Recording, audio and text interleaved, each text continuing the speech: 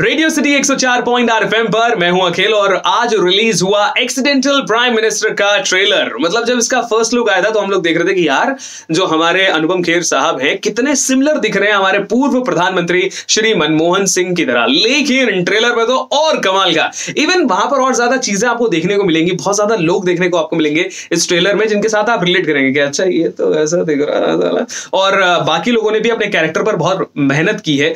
मैंने बहुत बारीकी से देखा इस ट्रेलर को, तो जो हमारे अनुपम खेर साहब हैं उन्होंने अपना मिमिक्री वाला जो हिसाब किताब है वो बहुत अच्छा रखा है। उनकी आवाज बिल्कुल वैसे लग रही है जैसे हमारे पूर्व प्रधानमंत्री साहब की है। लेकिन जो बाकी कैरेक्टर्स हैं उन्होंने अपने वोकल, अपने लिंगों पर इतना काम किया है, मजेदार। ट्रेलर बहुत अच्छा है, अगर आपने नहीं देखा है तो जाकर जरूर देखिए द एक्सीडेंटल प्राइम मिनिस्टर का ट्रेलर।